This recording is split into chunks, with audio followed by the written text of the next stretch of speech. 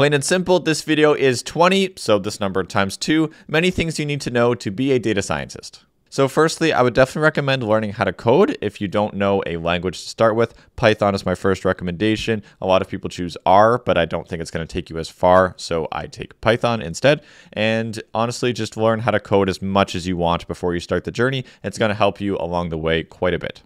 Second, mathematics is extremely useful. The more you know, the better you'll be. That'll take you very, very far. And if you go into the PhD and beyond world, you will get hired by some great companies if you know this stuff, combined with all of the tools I'll talk about later. But probability and statistics, linear algebra, calculus, the basics of those are going to really help you grasp the concepts and just make you a better understander of kind of everything, including life altogether. So learn math as much as you can.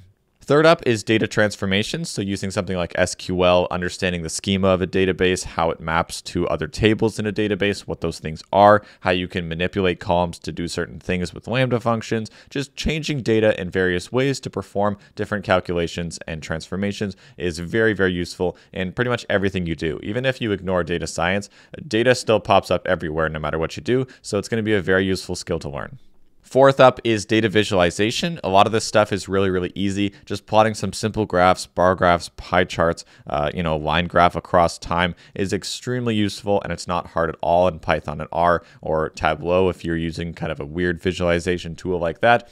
And the more advanced you can get into visualization, like building more and more advanced dashboards, is going to be very, very useful for companies because they monitor like a million analytics. The better you can make it look and the more interesting data it shows and visualizations are explaining things, that's going to be very, very helpful for you and your company. 5 is machine learning, so including the basics of what supervised versus unsupervised versus reinforcement learning is, all the way up until the super advanced stuff like ChatGPT that uses large language models, that is a very advanced architecture at this point, and it even does reinforcement learning on top to learn from humans, which is really cool. So there's a lot of machine learning in between, and this also merges with the next point, which is deep learning.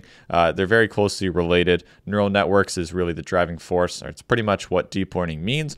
Deep neural networks, so many parameters, many layers of passing information through. You can there's many different architectures of functions you can create to solve different problems. What's really interesting right now, and I can't remember his name, but someone pointed out that everything's kind of merging into the transformer architecture.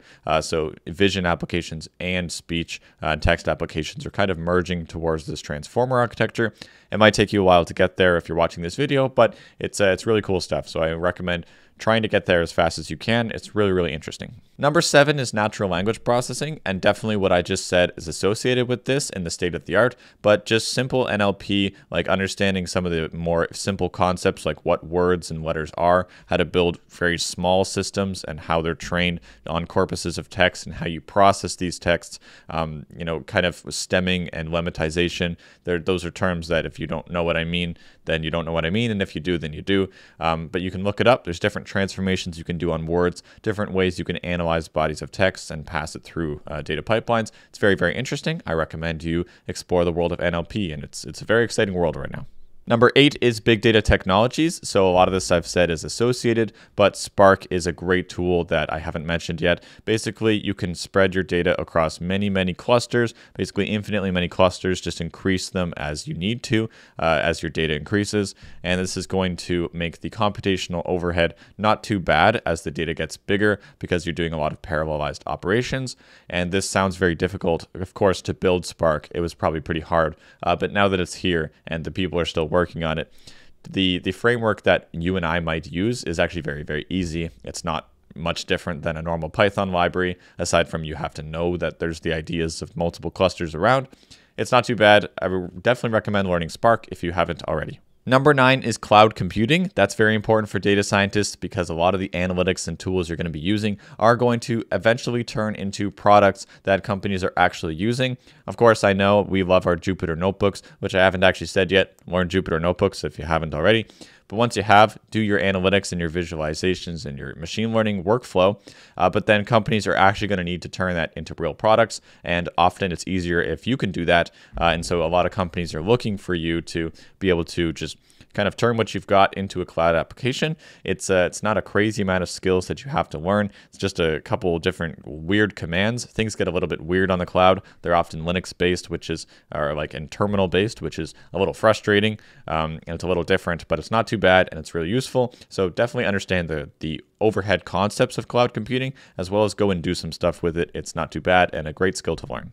Number 10 is data storytelling, a term that I don't often very much use because it's kind of something you just learn rather than go and take courses and practice. You get better at telling stories as you tell stories.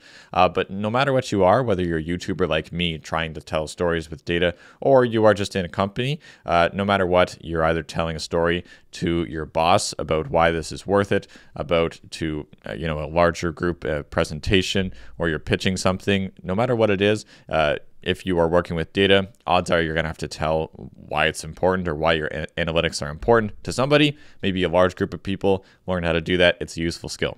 Number 11 is data ethics. So we've seen a lot of this in the news. ChatGPT is getting kind of bombarded with questions from Reddit and stuff like, hey, you're using all our data. And same thing, Twitter said this. Why are you using our data without telling us? There's a lot going on in that about the EU is always regulating data like stuff.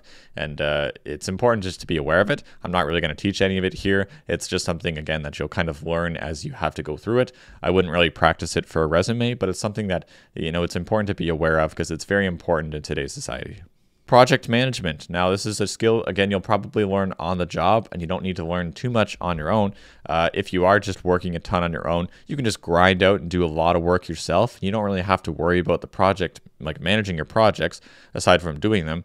But when you go into a company, you're actually going to be kind of like a set employee that's going to have a particular role, that's going to have most likely many tickets assigned to you. Tickets isn't just for customer support. It's for, there's a problem as a software engineer or data scientist or whatever, you're going to have to solve that. And so, learning project management from both sides is actually great if you can understand why they're delegating tasks as they are and the tools they're using, as well as, of course, the ways to, receive it. And actually, it's not hard using Jira or something like that, but it's an important skill to learn once you're in the job, and I'm sure that you will. Business skills. So this is something that you can learn on the job, and it's also something that you can learn on the side that most people don't learn on the side. To be honest, I don't really practice it on the side. I am doing it. Like, I am kind of a business-like person. That's how I think, and I think it's very, very important. And so I keep that in mind when I'm doing analytics type work, is like how these companies are actually going to be using your analytics. And a lot of it, as always, is, again, taking your analytics outside of just this Jupyter notebook and trying to make it into an application. And that's why in the last video I ranted about why you should really learn HTML and CSS and stuff to like backend frameworks to make a website, because then you can actually solve business problems if you're able to make a user experience out of the analytics. And of course, analytics, you have to solve the business problem just technically, but it's one step up from that if you can even solve it in a way that's going to make a great user experience for people. So business skills are very, very important. You can take courses on the side. You can just read about it. You can practice it by just doing business stuff. And most importantly, when you're in the company, think actively about what the business is doing, ask them questions, and try to solve it the best you can. Now, there's a few of these that are just good for the everyday person. Number 14 here is time management. Now, basically, I don't think about time management because I just work. There is definitely other things that I do outside the hours of, 5:30, 6 to 10 or so. I usually call it off, occasionally do some reading at night. But I don't really worry about time management. But a lot of you are slackers. Okay, so I'm not going to worry about kind of the business aspect of time management. Manage your time well, blah, blah, blah. No, just work. Okay, work really, really hard, whether it's in your job, on the side. If you can, sneak in a little bit of your own work while at the job, and it's not going to harm anybody, probably a good idea instead of just loafing around playing a game or whatever it might be, or just sleeping in your chair. Do what you can to make yourself as best as possible. That's how to best manage your time, genuinely. Number 15 is communication. This might sound a little bit cocky, but quite genuinely, the fact that I can very confidently stare into this camera and just talk and talk and talk, it's an important skill to be able to learn. And so I recommend that you get probably not this good a camera. It's really not worth it for you unless you're doing something similar, but some sort of camera where your own webcam, where you just talk into it, you explain stuff to people. If you're not so good at English or whatever language you're using, maybe practice those words as much as you can, and just confidence within the language is really helpful. But if you know the language regardless, you can get much better skills at communication if you just get a mic, you talk into a camera, and explain stuff. And if you think you're so good at it, just make sure you do it and see the result and maybe show it to someone. Even if you're still confident about it, show it to someone, be like, did I explain this well? They might not be honest with you, but hopefully they are. And they might say it was terrible. They might say it was good. Regardless, communication, being able to talk to people outside of a camera as well, of course, just actually talking to people would be very good. It'll take you much, much further than any sort of software skill that you could learn. Trust me. Learn communication the best that you can. Teamwork, very closely associated with communication, but it is a separate thing. You have to learn how to divide tasks between people. And this is why school groups are really good at this. A lot of the time it is just one person doing the work in a school group, and it's not always the worst thing. Sometimes you get an A+, and maybe both people get the credit even when one person does the work. Of course, there's better ways to divide that work, and that's not the most optimal setup. However, what I'm trying to say is there's multiple approaches to teamwork, and it's not just about always trying to split everything 50-50. Okay, as long as everything is getting done in a way that seems fast, and you're all being nice to each other, you're improving the kind of work chemistry that you have within your teams, that's a great idea. And so it's a useful skill to learn how to kind of conduct yourself amongst a team, separate, closely associated, but separate from just communicating with these people. Because, when you log off when you exit your meeting, now is when the teamwork happens. You're working at your station, they're working at theirs, and you have to pass information between in a way that's not going to piss them off, in a way that's succinct, and again, communicating with them very well. So it's an important skill to learn. Number 17 is domain expertise. Elon Musk is a self-taught rocket engineer, quite genuinely. Like, he just read about it, and he now runs SpaceX because he just learned all this stuff by himself. And of course, he's good at many other things. If you think about him, that might not even be the first thing that it is. Tesla, not very closely associated with rockets, aside from its engineering and running a company. PayPal, all this different stuff. Yet he's a super massive domain expert in rockets and other types of things like self-driving cars. So what I'm trying to say is domain expertise, whatever sort of thing you're interested in, whether I don't mean like data analytics or something like that. It could be, but something just a field like sports, or even more specific, soccer. Whatever you're into, try to be a real expert in that and apply the technical skills that you're learning to that, and then you'll be very, very expertise in one thing, but you also have broad skills that are able to dive into other topics if you want to switch.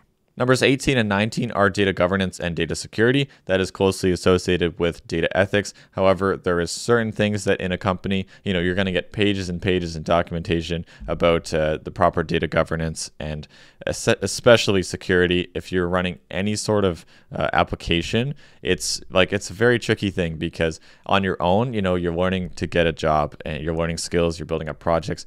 Often you're going to slack in those things like, hey, this might not be the most secure and optimal, user experience to do this. But then when you get in a company, it becomes absolutely critical that everything is perfectly secure. At least, okay, let's be honest, the world is not perfectly secure, but it's the best that you can. And hopefully you're open and honest when you're writing code and you're not sure if it's secure. And you're going to get hit in a company when you write code that you think is awesome, and then someone goes and says, wow, that's a massive security flaw. It's how you learn, and it's funny. I'm sure I have a lot to learn in that as well. But yeah, governance and security, very, very important. Number 20 is lifelong learning. You've probably heard it before, but you can see it. Like, ChatGPT revolutionized the world, and it is not done yet. That particular program is not done yet, and all of this new stuff that only popped out from a 2017 paper 6 years ago.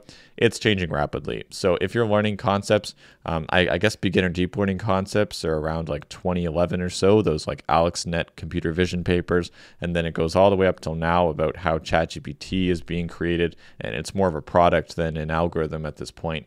But it's just fascinating stuff. It is a real lifelong journey of just trying to stay on the state of the art, the cutting edge of whatever field it may be.